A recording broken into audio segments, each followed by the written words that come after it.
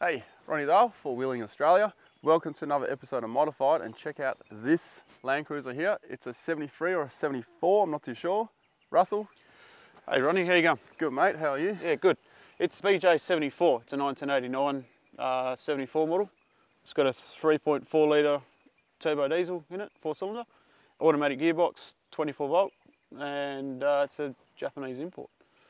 Being 24 volt, yeah, Japanese import. So did you import it or someone? No, I actually got it from a car yard in Perth that it was imported by them.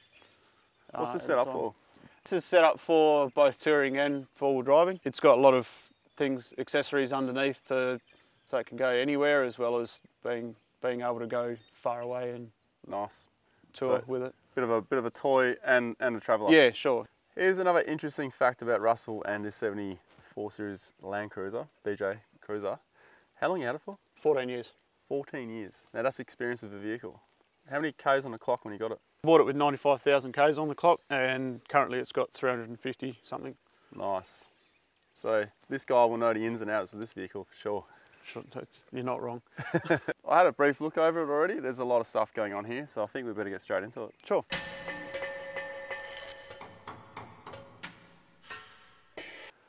Bar work on the vehicle. You've had this for 14 years. Was this bar work on it when you bought it? No, it had the Japanese stainless steel bar work on it. It was in a bit of an accident, so ended up getting a alloy bull bar made up for it, a custom one. Who made this for you? This was done by Irvin Bull Bars in Midland.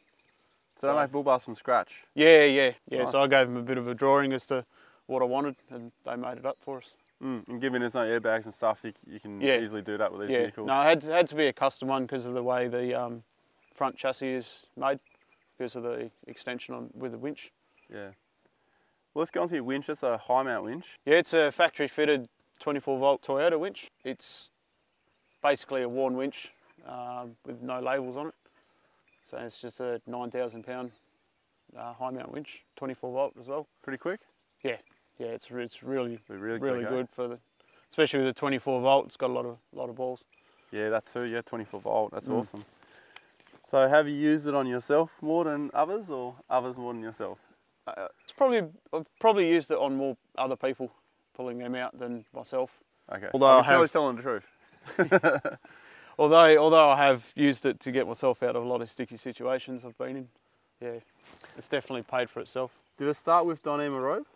No, it had steel cable on it. Recently, over the last couple of years, I've put the Dyneema on it. Was that a choice of safety, or did you have kinks in the steel rope? I had the winch rope replaced, but they put 50 metres on, so it wouldn't fit unless it was rolled on neatly. So I took it all off and put 40 metres of Dyneema on, so it's got a fair bit of room now, and it's a lot easier to handle when you're trying to pull it up hills and stuff like that.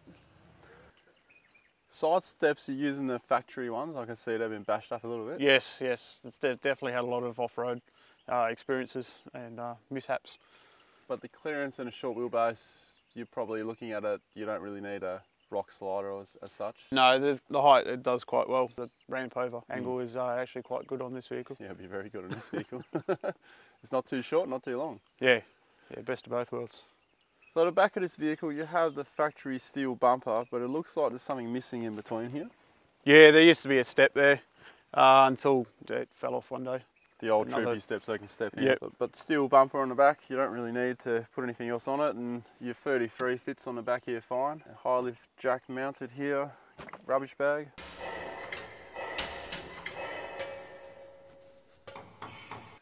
Roof rack, that thing up here. That is a unique looking roof rack. Yeah, it's one of these Gumtree specials that we found one night. $300 worth of roof rack. It was pre-made for the vehicle, so I had to get it. So that was a custom made roof rack? Yes. Yep. And it just happened to fit this vehicle? Yeah, yeah. That's a lucky find. Yeah, the guy was down in Bunbury and it come off his car, his Bundera, or BJ74. Nice. And they were pretty rare, yeah. 74. Yeah. Lucky find. It was. I had to have it, so. What's underneath it? Is that a solar panel? Yes. Yeah, I've put rails in underneath so I can slide the solar panel in and out. Same with the tent rails. I can take the tent on and off with the rails. I've got slides that come down to the ground, so I can just pull it off onto slides, slide it on and off. Oh, nice. When you slide the roof rack out, does it stay up there and just hang out the back, or is it to take it out and put it down on the ground? The panel or the rack? Yeah, the panel. No, it's to take it out and put it on the ground. Oh, yeah. You can move it around then? Yeah, I've got cable that plugs into the car and extension cables and stuff, so I can go. Yeah, nice. How many watts? 180. 180 watt panel. Rooftop tent, G-camp, that's the cover, yeah? Yeah, it's just the cover, just a replacement cover. How big's the rooftop? 2.4 by 1.2. So 2. Big enough for 2 people? Yeah, 2 people, yeah, sure. 2 chairs on the front. You got 2 gas bottles up there mounted quite conveniently. You've got the two small bottles, so when you run out, you still got gas. You don't have to worry about having 2 big ones or trying to get them filled up. And you were saying something about you connect them while they're still up there? Yeah, so I leave the gas bottles on the roof and I've extended the gas line to the stove. So the gas bottles stay up there and don't need to move them around. So that's very convenient. 270 awning coming around, 1 pole in it, correct? 3. There's 3 poles in it? Yeah. Oh, yeah, the extra poles. Yeah, nice. Any reason for that, or? Just for the extra stability and being able to tie stuff to it and being able to tie it down when it's windy. Cool. We got the awning out. You want to run through these lights you got under here? Yeah, sure. I've just got some LED eBay specials with some dimmers on them, so you can have all 3 on or have them dim. That's awesome. We'll have to put a link to these lights underneath, eh? Yeah. I reckon a lot of people will want these. So Yeah, they come with the dimmers and good. everything? They're separate. I've bought them separately. So, okay. Yeah. They are really good for. If you got a link to those as well. Yeah, I'll chase that up. Yeah. I reckon you people want those. Yeah. I want them. Yeah.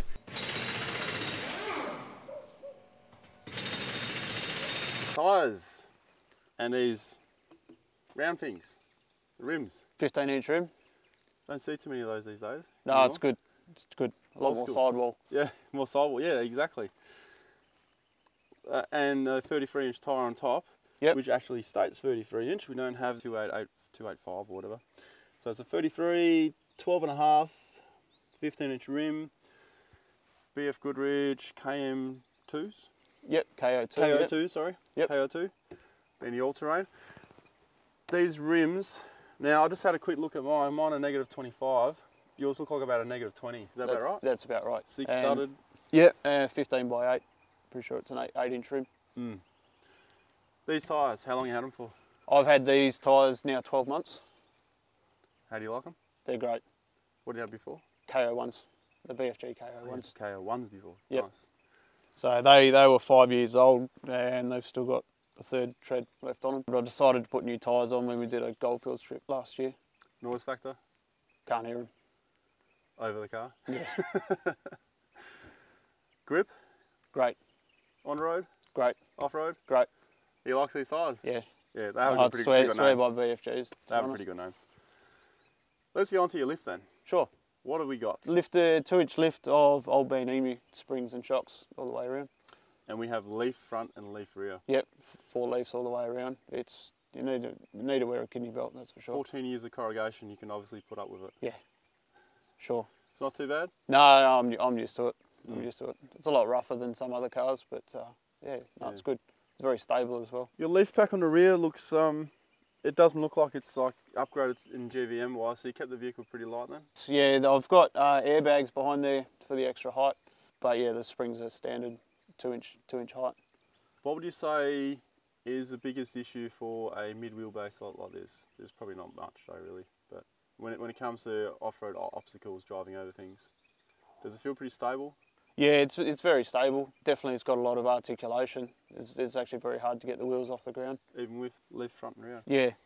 The only major things I've got with this vehicle is due to the approach angle on the front, due to the length of the bull bar being so... Yeah, so far out from the front of the car. But I suppose you've adapted your driving condition to it. Yeah. And you take things on a slight angle then, I guess? Yeah. Yeah, it's all about knowing your vehicle and what it can and can't do. Your diff on the front looks very bloody big. Now, I'm not used to seeing a diff that big, you know, because all the newer cars now. Yeah, it's just a standard 75 series front diff. Both centres, front and rear, are the same size. Exactly the same diff.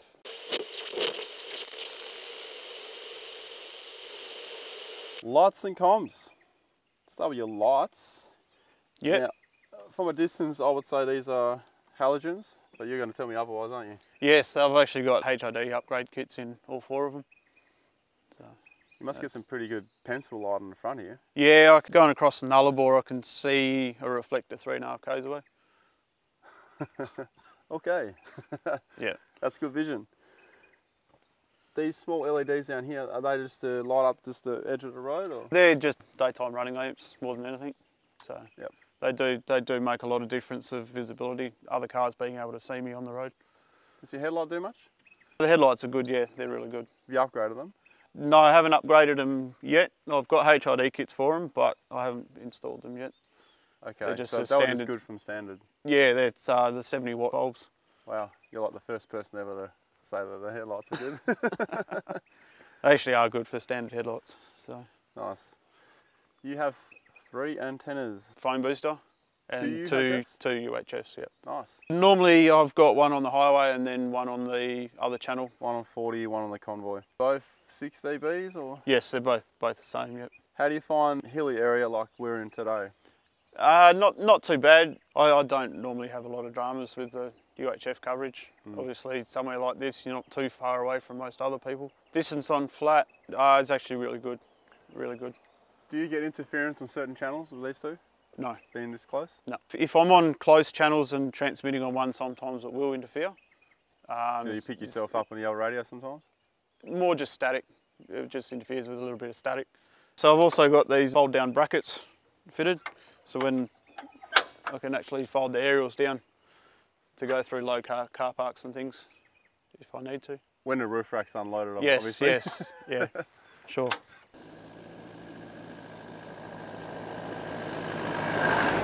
Warm. It is. It's bloody cold. So this is how you open your bonnet, eh? Yep. You want to tell us why you done this?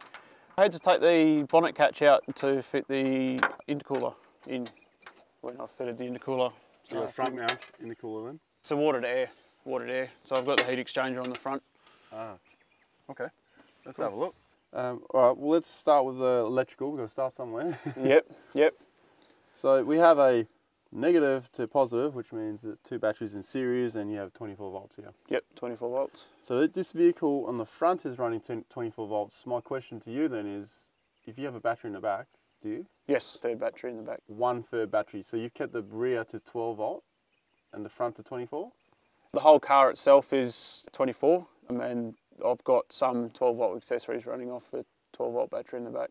Do you have a fridge in the back? Yes. And that's running on 12? Yes. Okay. They can run on 24 though, can't they? I think so, yeah. I'm not too sure to be honest. All right. Well, that's the power pretty much out of the way. You've got a lot of stuff going on here. I can see your DIY. Electrical is pretty hard to keep neat, but some people might not think this is neat, but I think it's pretty neat because you've got everything sort of going in the same way. You've got a compressor down here. Yep, ARB compressor. Got an air tank in the rear. It's a single compressor. Does it run air lockers too? Yes, front and rear air lockers. Oh, nice. This thing's a bit of a beast. It is, yeah. So this is your water to air intercooler? Yep, it's an eBay special, water to air intercooler. Oh, it's nice and warm. I'll leave my hand here for a bit. What else we got going on here? You better point some other things out because I'm probably missing a lot of stuff here. Have you got gap filler in there? Yeah, so the standard air intake come across the top of the radiator. So I filled that up when I put the snorkel on. Got a thermo fan in behind the radiator to assist with the extra cooling for the intercooler. I've got the water pump and everything down there. These blue hoses are for the shower connection, so it's got hot water and cold water. Nice. Yeah, I've got a heat exchanger sitting down beside the transmission. Oh, in a good warm spot. Yeah, yeah. So I've got the old.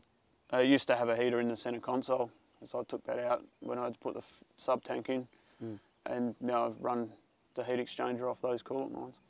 Has this motor had a rebuild since you had it? Yes, so I rebuilt it at 200,000 k's, and yeah. And that was 150 k's ago. Transmission's been done as well. How's the intercooler made a difference? It's made a lot of difference. It pulls like a freight train. Okay. I can actually, when I turn the water pump on and off for the intercooler, I can actually tell a big difference. I've got the temperature sensors either side, so I can sort of tell how hot it's going in and out. Obviously got that gauge in there. Yep. I've got a aftermarket wastegate actuator. It's now running 15 pounds boost instead of the standard 8. Still standard turbo, it's just been rebuilt recently. Refurbished, okay. Yep. What's on the front here? This is the heat exchanger for the intercooler. Yeah. It was a very, very tight fit to get it in there. Talking about 2 alternators? Yes, I ended up putting a second alternator in where the aircon compressor used to be, mainly for extra power running the winch.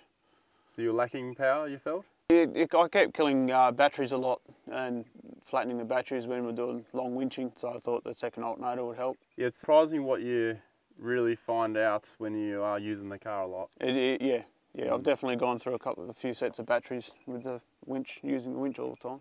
Double alternators. Has that sucked a bit more fuel out of your car? Not that I've noticed, no. If it doesn't need it, it doesn't use the power. So, So you rigged it up with new belt and everything coming off it? Yes, it's where the aircon used to be, so I'm just running. So you got no aircon anymore? No aircon at all.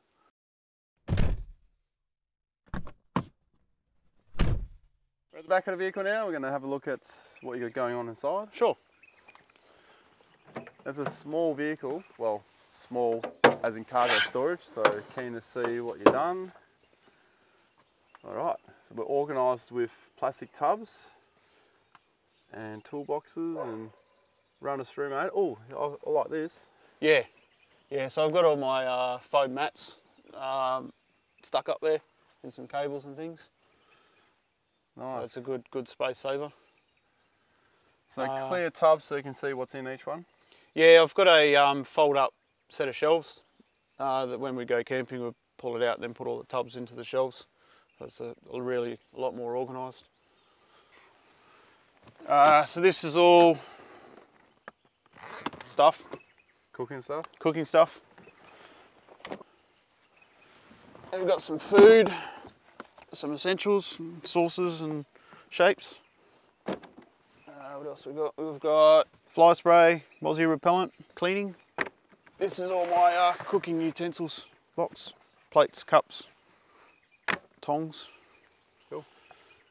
So sort of stack it out like that. Oh, we got some power under here, eh? Yeah, that's the sub. Oh, it's a subwoofer? Yep. The tunes. So this is my camping bag with all the tent pegs in it. Is that your awning walls? That's the annex for the rooftop tent. Okay. I didn't actually. Down. Yep, I didn't actually pack the awning walls today. The old toilet chair? Yep, you got the toilet chair, table, shower tent, stove, hot plate. This is a 32. 32. Yeah. Peroni. Peronis, they're really good. Peronis are good. Yeah. Yeah, so I've got lights, LED lighting up here. Is it turned on? So yeah, I've got the dimmers. Dimmers here, so I can turn them on and off and dim them. Nice. You got them on both sides, eh? Yep. Yeah. Got the water tap here. And in behind the panel work is a filter, water filter.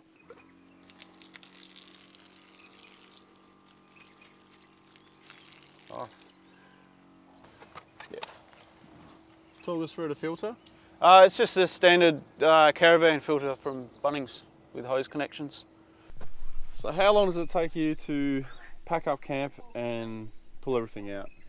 It looks pretty quick with the plastic tubs. When we set up camp, it normally takes us about 20 minutes to half hour, and everything's set up, including the tent and the awning and stove and everything. And the pack up's pretty quick because it's just in the tubs. Tubs go straight in. Yeah, tubs go straight in. Everything's got a home, so everything goes back in the same way. With the way you have everything stored like this, yep. What are some of your tips? I'm guessing one of them is make sure you've packed it all in so it doesn't all move around. But just working out the most effective way of it in there, and always doing the same thing. Find routine. Yeah, and routine. Stick to it. Yep.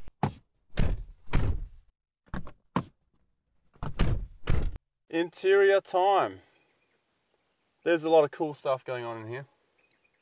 This is probably one of the coolest dashes I've seen for a while. Got all these red numbers and blues, all kinds of stuff going on here. It looks like a cockpit on a plane. Where should we start?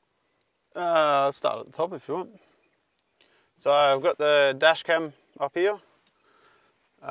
It's one of the Blackview models. It's getting a bit old now.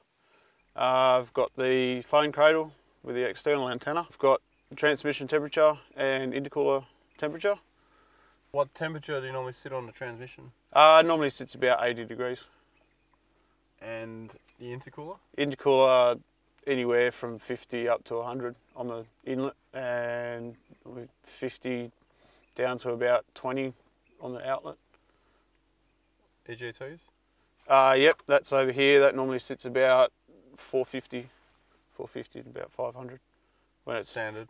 When it's running. When it's running. Yeah, when it's running hard, I can get it up to about 500. Boost gauge goes up to 15. It's got a 1 bar wastegate actuator in it, so 14.7 pounds boost. So this is my battery voltmeters and ammeters. So my main batteries are that's the voltage of my main batteries, and then this one over here is the voltage of my fridge battery. This is a fuel gauge and pump for the sub-tank. Let's talk about your tanks. What's the factory tank? The standard tank is a 75 litre one at the rear. The sub-tank is 80 litres. Oh, nice. So decent range then? Yeah, I get about 1,000, 1,100 k's range. So navigation, I run HEMA Explorer most of the time. This is an iPad, yeah? Yeah, 4G iPad. So this is actually really good. So that's all your navigation is on this one tablet? Yeah, so I've got the online maps with the HEMA Explorer, as well as having the four-wheel drive maps, all the offline maps on here as well. They've both come in very handy. What radio is this? That's just a scanner, a multi-frequency scanner, digital scanner. It doesn't really serve much of a purpose. Both radios on top of each other. Oh no, that's your Pioneer stereo. This is your Icom radio? Yep, Icom 400. That's just a 40 channel. It's getting a bit old these days. Where's your other radio? Over here. I've got the GME 80 channel, 3500 over this side, bolted to the side of the dash.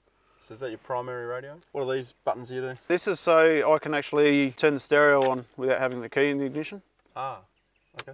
So that's off, and then when we're camping we can just have the stereo on and the charger's running and no keys in the ignition. Your locker switches are down here, eh? Yep, so I've got air compressor, front and rear lockers. Down here also I've got my airbag control, so I can inflate and deflate the airbags. So you have airbags in the rear suspension? Yes, put the airbags in because of all the weight I'm carrying in the back end. Fire extinguisher there. That's a good spot for a fire extinguisher. Your passenger can grab it right here. Yep, got my mag light up here. Oh yeah, rip that down for us. That's a serious light. Yep, 4D mag light. I've got the LED bulb for it as well. So it's really, really bright. And it'll last longer? Yep. This is a personal locator beacon. Costs $300, and when we're out travelling around in remote areas, it's good to have. Yeah.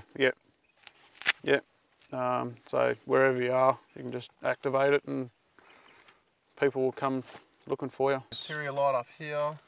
Yeah. So that's oh, with a dimmer on it, that's cool. Yeah. So you can dim it and still drive your car so your passenger can read a map or something? Yeah, yeah, or it doesn't attract so many bugs if you're camping as well.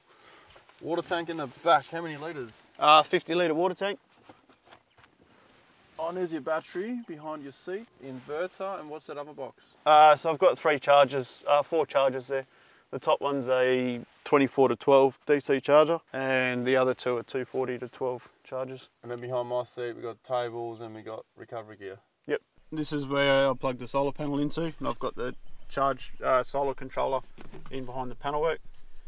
So I've got 3 of these around the vehicle at different spots. So I've got extra length on the cable, and this switch here switches between 24 volt or 12 volt, so I can charge my main batteries or my fridge battery with it.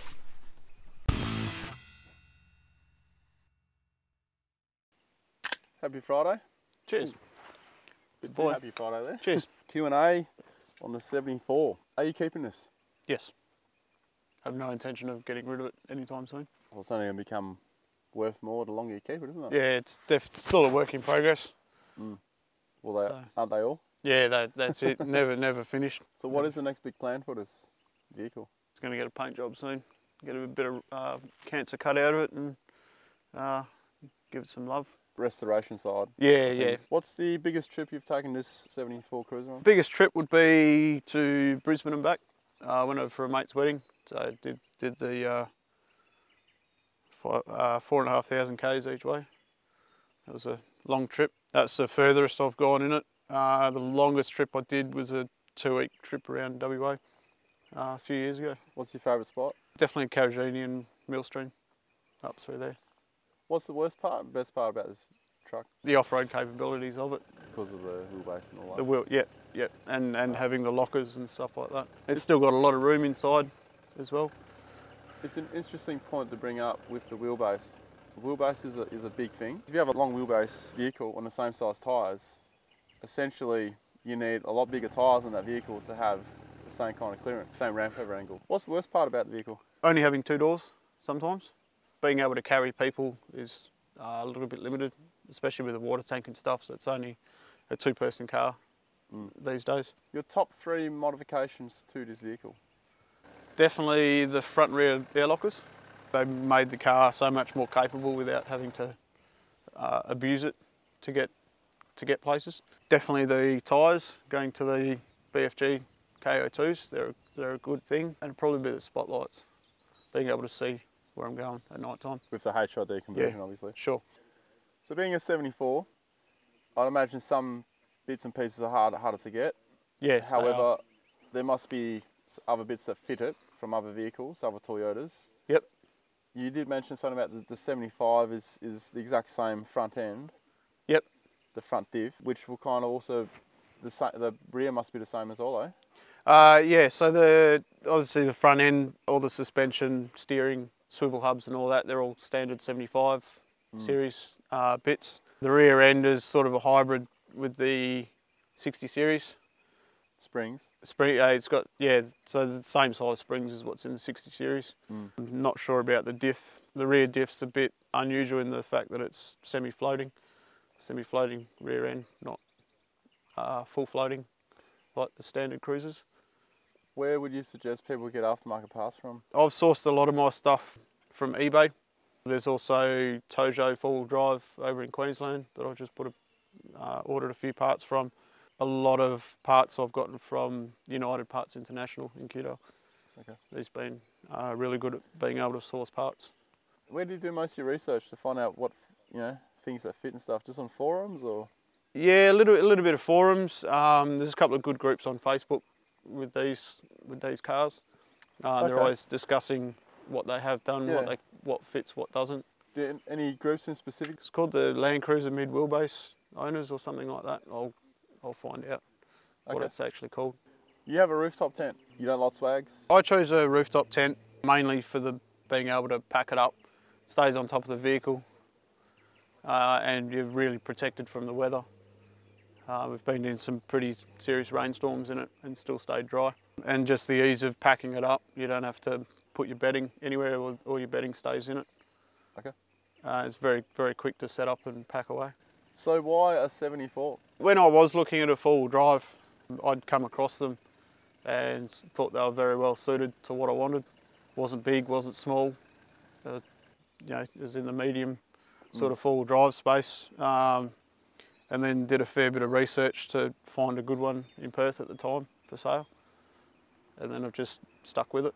Cheers for bringing a 74 No on. worries. Thank you for having us, Ronnie. Very unique vehicle. A lot of people will be happy about this one. Now just got to find a 75 like they keep asking for. Yep. Yeah, a bit of a job there. Anyone for 75, comment down below and we'll try and tee something up.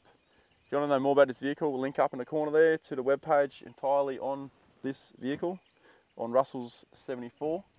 And if you'd like to subscribe, just right here, and patreon.com/RonnieDale up in this corner here. And there's another, let's make another Landcruiser video down here. Cheers for watching, guys. Cheers, mate.